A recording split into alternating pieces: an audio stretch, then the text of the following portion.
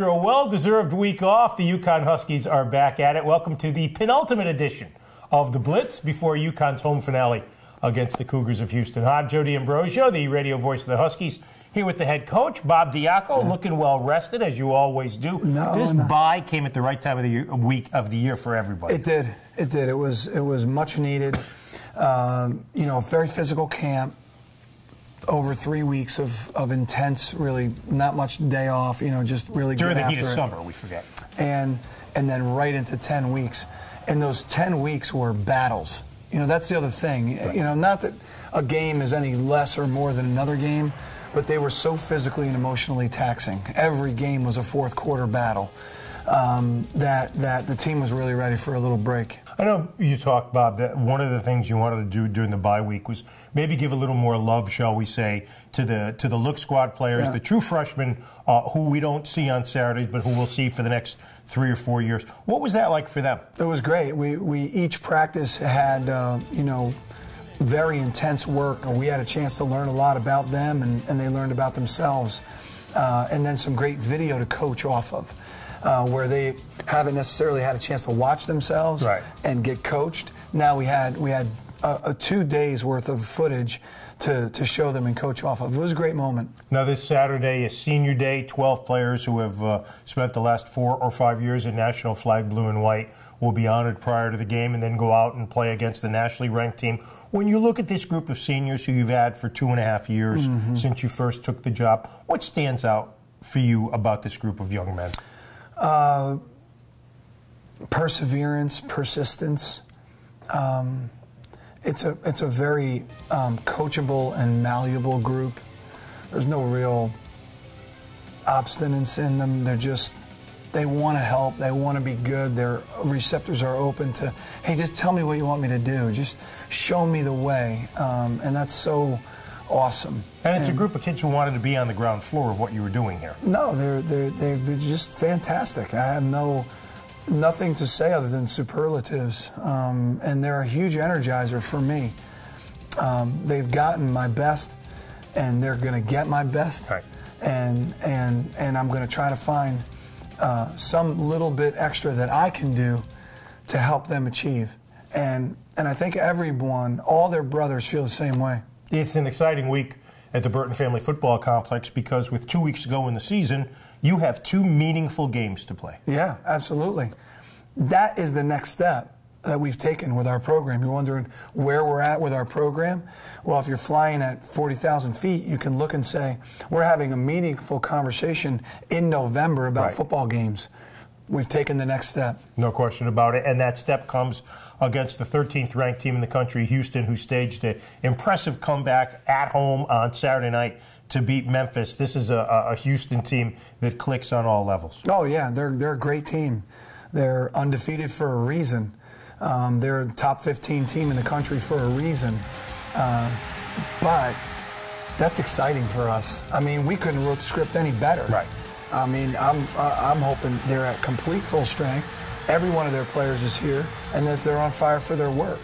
I'm looking forward to competing against Houston, and I know our football family is the same way. The rest of our teammates are the same, in that we're looking forward to playing them whole heart, whole mind, whole body.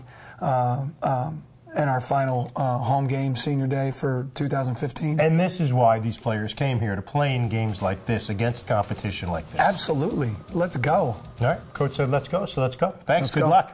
Thank you. Time now for our player profile, and we are delighted to welcome in old number 62, the big left guard out of Hawthorne, New York, Tommy Hopkins. Now, we've had Samra on. We've had Knappy on. Can you do better than they did on the show?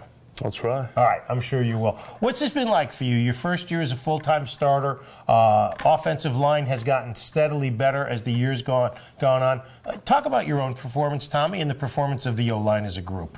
I mean, it's been fun so far. I think we're doing all right overall, but we still got some things to work on. So, yeah. What kind of things individually do you think you can get better at? You know, just some little things. You know, sometimes staying lower. Sometimes hand placement, footwork. What's the toughest thing about playing offensive guard at the FBS level? Mentally, I mean, there's a lot of stuff you need to know, so you really got to be up on it. Now, you play between Richard Levy and Brendan Veshery, the center. What's that dynamic like with you three? No, it's good. I think we know each other well, kind of know what we want to do in different situations. Have you always been an offensive lineman? Now, we had Myers on earlier in the year. Mike Myers said in Pop Warner he was a running back. We've had other offensive linemen talk about their pass-catching skills. Have you always been an O-lineman? Yeah, I mean, I play D-line, so. Which did you like better? O-line. Yeah, you don't mind. So you'd rather hit somebody. You'd rather hit somebody than tackle somebody. Yeah. I mean, they're both fun, but yeah. All right. Now, before we do our segment, which we do with all the players, 3 and out, I have to quiz you on this. We had Tommy Myers in here a couple of weeks ago, and we had a couple of guys on our radio coaches show who described your eating habits as a human garbage disposal, that you were a pretty healthy eater. Do you have a response for that? It's true. I mean, I eat a lot.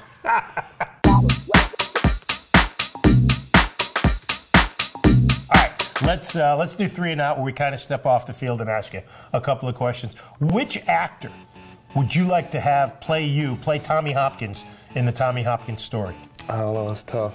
Any actor ever? Brad Pitt? Yeah, Brad. Yeah, anybody. I'll say, I don't know. Maybe I like Arnold. Maybe in his. Arnold Schwarzenegger. He's a little more muscular. Yeah, that's all right. That's a good one. If on a dare we could get you to sing karaoke, and we're not asking you to do that now, what song would you sing? Maybe Living on a Prayer. Really? That's a song everyone likes. Okay. Yeah. All right. What's the first thing you would do if you hit the lottery? You have millions of dollars to spend. What would you spend it on? Probably dinner. I really don't know. That's a pretty big dinner. Maybe order some food. Which one of your teammates? Let's narrow this down. Which one of the offensive linemen, starters, reserves, do you think is most likely to end up in a boy band? I don't know, maybe Steve Buscemi. Steve Buscemi? Maybe. Backup offensive lineman? Does he sing in the locker room? Or is he going to have boy band habits? I don't know, he's a character. Okay. Maybe Rich.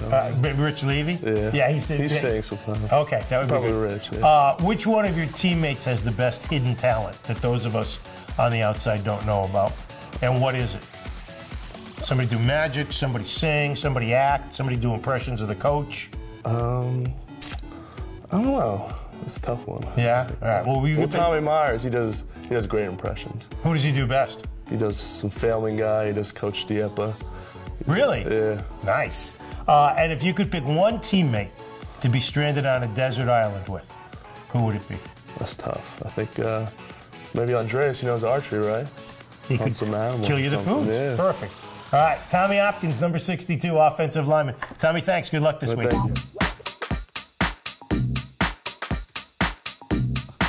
The UConn football team is taken to the Rent for the final time this season this Saturday, and we're taking to Fairfield Way today to find out how much these students know about our last home opponent. Who is UConn football playing this week? Houston. Houston. They're playing Houston. Houston. What is Houston's mascot? The Cougars. They are the Cougars. Pretty sure they're the Cougars. The older women who like younger men. Cougar is correct. All right, a famous play-by-play commentator, Thursday Night Football, CBS Sunday Football, the Masters, the list goes on. Went to the University of Houston. Do you know his name? Jim Nance. Jim Nance. I think it's Jim Nance. Jim Nance. Houston is home to a professional team in almost every sport except the NHL. Can you name 3 of those teams? The Rockets. The Rockets. Rockets. The Texans. Texans. Texans. Oh, Cowboys. No, that's Dallas. The Falcons. And the Astros. The Astros. On the Houston Astros is a famous UConn alum. Played baseball right here in Stores. Do you know his name? I believe it was Springer. George Springer. George Springer. George Springer? Absolutely, it is George Springer. You know your stuff, clearly. UConn football is taking on Houston this Saturday at 3:30 for our senior day. If they win this one, they're bowl eligible. Who do you think's going to win? The Huskies. We are. UConn, of course. Us, obviously. Boom! And he's off. Amazing. Goodbye. Thank you.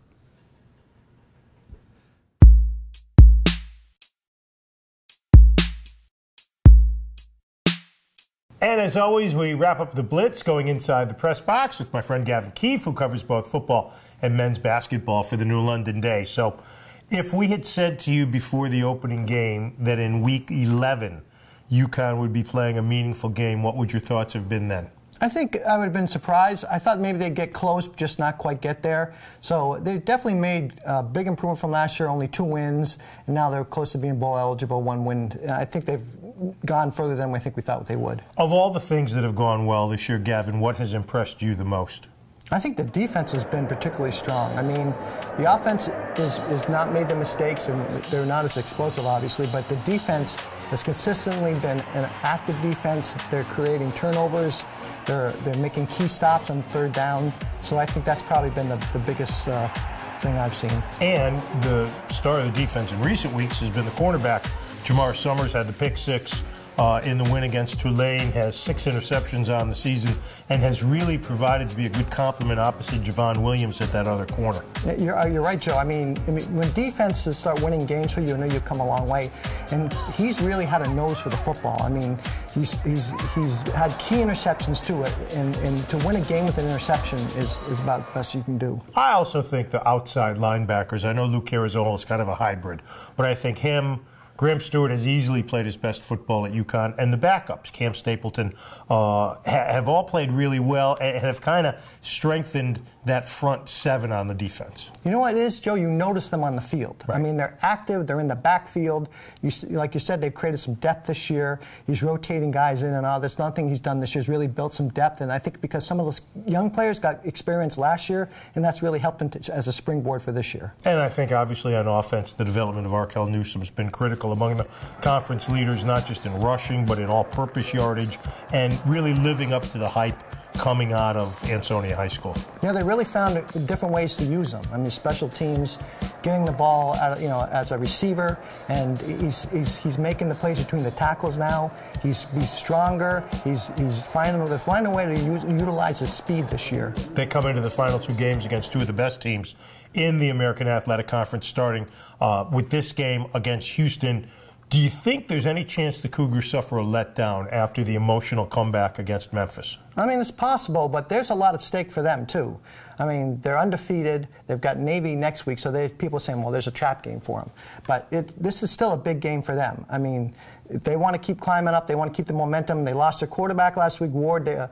Coach Siaka was saying he expects him to play, but the backup came in and they rallied from 20 down to beat Memphis. So they haven't really lost a beat. So I think they really think they've got something special going on. Coach Siaka talked about the belief they have in themselves, and I don't think there's going to be a letdown. All right, Gavin Keefe, you can read him on the London Day or follow him on Twitter. Gavin, thanks. Thanks, Joe. All right, so that'll do it for this edition of the Blitz. Don't forget the game is on at 3:30 on a Saturday afternoon, and you can watch it on ESPNU. And, of course, if you can't watch it on TV, you can listen to it on the UConn IMG Sports Network beginning at 2 o'clock. Now, for Gavin, for Tommy Hopkins, Coach Bob Diaco, and America's #1 video crew for the 11th week in a row, UConn Video, I'm Joe D'Ambrosio. Thanks for watching the Blitz.